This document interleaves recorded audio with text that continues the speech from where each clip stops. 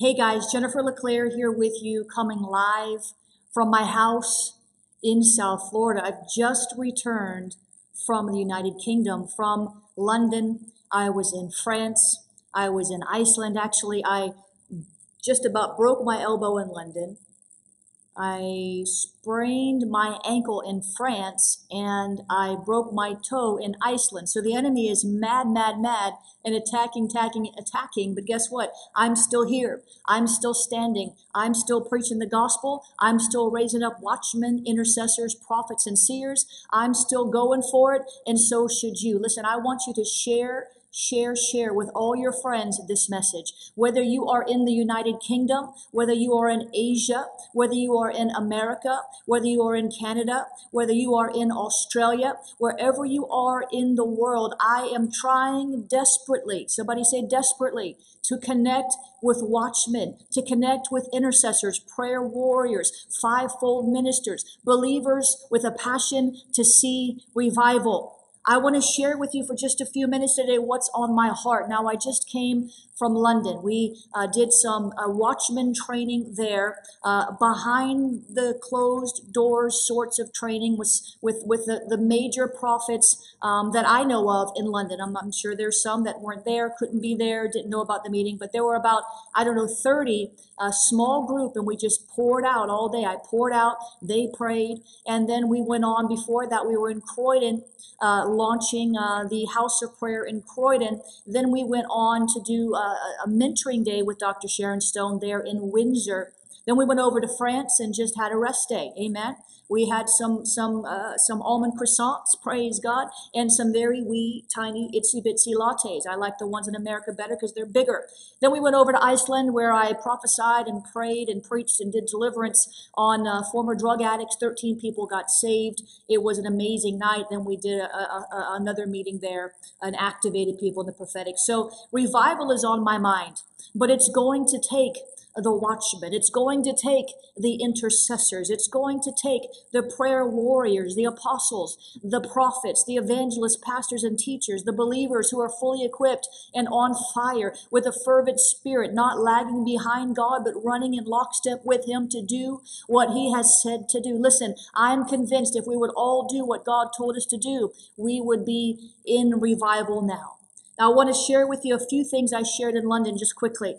We know that in London, in the UK, in Great Britain, it's a critical time because of Brexit. We saw the news; things have been delayed until June. There will be a Brexit, but it's going to be in June. And what's fascinating to me about that is that Dr. Sharon Stone had prophesied. We were just speaking on the phone on yesterday. She prophesied that it would come forth in June, that there would be a rebirth, rather, of a nation in June. And so this new deadline is June, and so we're expecting a rebirth. Can a nation be born again in a day? Isaiah asked in scripture, and the answer is yes and amen. And so it's a critical time in the United Kingdom. It's a critical time in parts of Asia. It's a critical time right now in New Zealand. We do have two awakening prayer hubs there in New Zealand, one just minutes away from the region where the bombs went off. We're facilitating prayer in the nations.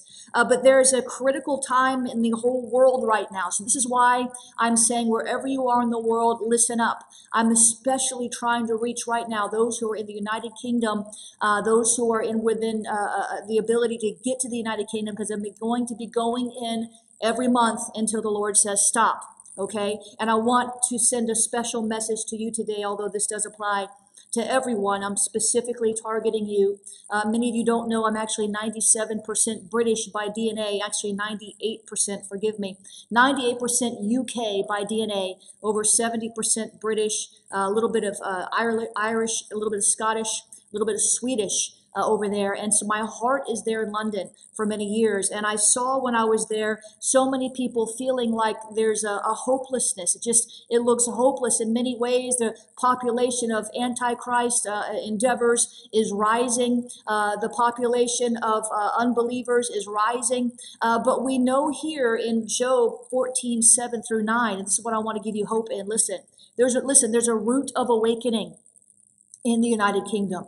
There's a root of awakening. Great Britain did more to advance the gospel into nations around the world than any other nation has. And there's a root of awakening there. There is, some of the greatest ministers who have ever walked the face of the earth rose up and went to and fro from Great Britain. And so we see there is a root of awakening. And even though it looks in some ways hopeless, even though the doom and gloom prophets in the media are cursing Britain. They're saying, well, you're going to fall apart. Your nation will collapse. All the doom and gloom prophets and all of the secular media, they're mad and they're cursing the nation. Listen, I know what that's like because we experienced something very similar in America, in the U.S., in the States. And I was very vocal about this, about awakening in America, about awakening in North America, about a great awakening, a third great awakening. My heart is for awakening and revival so that the church can rise up and go grab the harvest, bring in the harvest. Amen. And so we see here that in America, everyone was cursing. America's going to hell in a handbasket. They were saying things of this nature. And we got to a very critical time in America. You'll remember, we were just facing potentially a deep, fast slide into isms that are ungodly. We were about to elect the first female president, which would be wonderful to have a first female president, just as it was wonderful to have a first African American president, right? But if you have the wrong one in the White House, it ripples, and the anointing comes from the head. And so when you have someone in the White House who is ungodly, unrighteous, wicked, when you have people that are in positions of heads of state that are on the wrong side of God, it releases hell and it unleashes hell in a nation. And then when you have the prophets who are supposed to be speaking the word of the Lord, when you have the prophets cursing the nation, on top of it, you end up in crisis. When you have the watchmen growing weary because hope deferred makes the heart sick, you have a nation in crisis. When you see the intercessors beginning to faint and grow weary in well-doing because they're not seeing prayer answers, you have a nation in crisis. When you see the apostles building platforms to preach and gain money instead of raising disciples and planting churches and discipling nations, you see a nation in crisis. So what happened when America was in crisis? The intercessors got a fresh wind and began to push and push and push. Pray until something happens, begin to push again, and we saw the election of Donald Trump. Now, I'm not for or against anybody. I am for the Lord, and it looks to me like our nation, based on the economy, based on the job numbers, based on the freedom of speech, based on our embassy being put into Jerusalem, based on the anti-abortion laws going into effect, based on a lot of things, it appears to me, whether you like Donald Trump or not, that our nation is shifting into the right direction. This year, bless God, we were actually allowed to say Merry Christmas instead of Happy Holidays without worrying about getting kicked out of a store or otherwise persecuted. Companies don't have to hide these things anymore under this administration. And so now you see that that Britain is in crisis. Great Britain is in crisis. The Brexit, there's doom and gloom. Many of the intercessors are pressing in, but some are weary. Some are fainting. Some are breathless. Some of the watchmen, they're looking out, but they're only seeing so far in the spirit because no one is there to encourage them. And they're seeing everything the enemy wants to show them, but they're not always seeing what is behind the enemy attack. In other words, the other side, the hope, the breakthrough. For whenever there's an enemy attack, it is to prevent your breakthrough, to stop you from going forward, to hinder your momentum, to stop you, to keep you, to get you to retreat and to give up.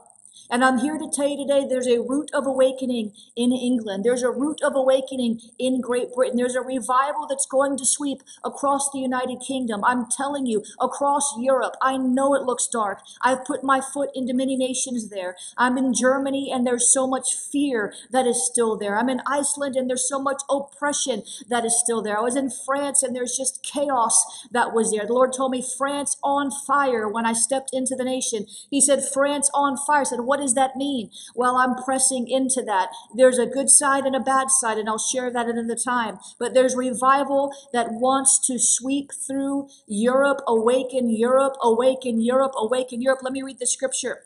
Job 14, verses 7 through 9.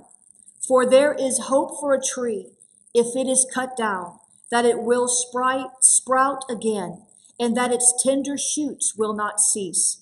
Though its root may grow old in the earth, and its stump may die in the ground, yet at the scent of water it will bud and bring forth branches like a plant. I'm telling you, there's a root of awakening. There's a root of revival in the UK, and it might look dead. It might look like there's strife and issues in the churches. It might look one way, but you've got to look beyond how it looks in the natural and look to the way, Jesus Christ. There's a destiny on your nation. I'm laboring in love so that the goat and the sheep nations, yes, they will be separated. There will be goat nations. There are going to be sheep nations. I believe Great Britain is a sheep nation. I believe the seeds that you've sown and throughout the world are going to sprout up as a revival, a harvest of revival.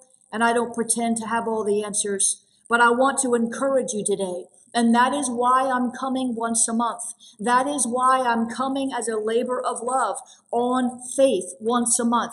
I have the word of the Lord. I have elders around me who have been commissioned to help me, to pray for me, to open doors for me that I cannot open. It's called divine connections. God is paving the way for me to go into London each and every month until my mission there is accomplished. I want you to do this. If you're watching me and you're in the UK, or if you're anywhere in the world and you want to stay connected, get on my mailing list, because I'm going to be doing a webinar on the Watchman. And I want you to, it's not out, it's not ready. I don't know exactly when I'm going to do it, but I want you to be able to find out about it when it comes out, because what we need, Chuck Pierce, when he was just in London a few months ago, he began to call forth the watchmen and the women. And so one of my mandates in the UK, in London, in Great Britain, is to call forth and activate the watchmen, to raise up and send out the prophets, to cause the seers to soar with new dimensions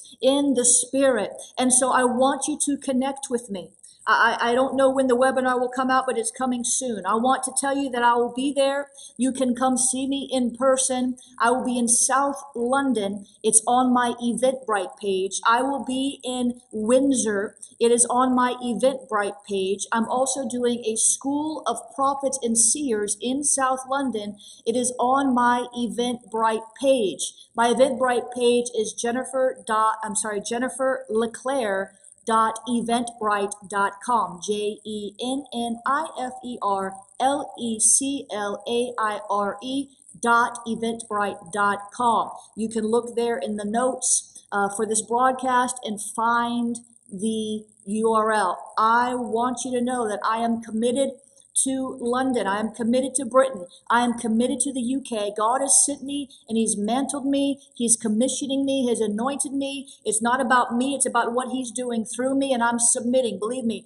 it's not convenient to go to London once a month with everything else in the world that we have going on. But we're launching Awakening House of Prayer, South London. We're launching Awakening House of Prayer, Windsor. They're about an hour and a half apart. And I need you, London. I need you, UK, to get on board. I need you to come and pray with me. I need you to allow me to pour into you. I need you to allow me to help you, to partner with you in this great task called turnaround, called pressing into awakening. I want to help you. Will you let me help you today? I don't know where else you are in the world. These things apply to you too. Maybe I'm not coming to your country once a month yet, but if you want to stay connected, please get on my mailing list. My website is JenniferLeClaire.org. Amen. God is good. One more thing I'll say. UK, I need partners. I need financial partners to help to fund this. I'm not having anybody bring me. I don't have anybody paying for the tickets or the hotels or the Ubers or the trains or the taxis or the undergrounds. I don't have anybody paying for all that. It's not underwritten. Will you consider UK, London, partnering with me in this endeavor? I know that you will. Pray about it. If you want to become a partner today in this mission, you can go to jenniferleclaire.org/give. jenniferleclaire.org/give. When you become a partner, you'll receive a monthly resource from me just to bless you back. Listen, I want to pray for Great Britain right now in the UK. Amen. Father, in the name of Jesus, I thank you, Lord, for this opportunity to stand with your people in Great Britain, God. I thank you, Lord, for the opportunity to raise up intercessors and watchmen and prophets and seers, God, in the name of Jesus. Lord, I lift up this great United Kingdom to you, God, and I ask you, Lord, to bless it indeed. God, I ask you, Lord, I stand and I break every curse spoken over these nations in the UK. I break word curses now in Jesus' name. I break the doom and the gloom words from the secular media in the name of Jesus. And I say all of Europe shall be saved. I say there's a harvest and we're going after it. I say we're going to equip the saints for the work of the ministry in London and beyond. And I thank you, Lord, that you bless all those under the sound of my voice. Lord, prick their hearts to do what you've called them to do for their nation, for their city, and for their household. God, strengthen them, resource them, connect them in the name of Jesus. God, would you help us today to see a nation born again in a day? Lord, help us to labor over these next few months to push and press and prophesy until we see your will come to pass in Britain in the name of Jesus. God, not our will, but your will be done in the name of the Lord. God, would you help us today to do our part so that you can be released to do your part? Oh God, we think sometimes we're waiting on you, when in reality, you're waiting on us. So Father, help me as I go and bring those in my path who are serious about revival and awakening, not just looking for a platform to pray, but looking to build a platform that will go into the nations of the earth with the gospel of Jesus Christ once again. We give you praise and honor and glory, God, because you are good. Your mercies endure forever. Listen, I love you guys. Please get connected with me. Please get the word out. We're going to pray. We're going to turn this thing around. I don't have all the answers, but God has given me a key. I say that with all humility. It's not easy. The warfare is great. But the Lord sang over me when I was in London, and he sung this song. He said, it's going to be worth it. It's going to be worth it. It's going to be worth it all. When my elbow was busted and my ankle was sprained and my toe was broken, he was singing, it's going to be worth it. It's going to be worth it all. Intercessors, watchmen, prophets, seers, apostles, it's going to be worth it. Stand with me. Please let me help you. I'll be there in April. I'll see you soon. God bless you.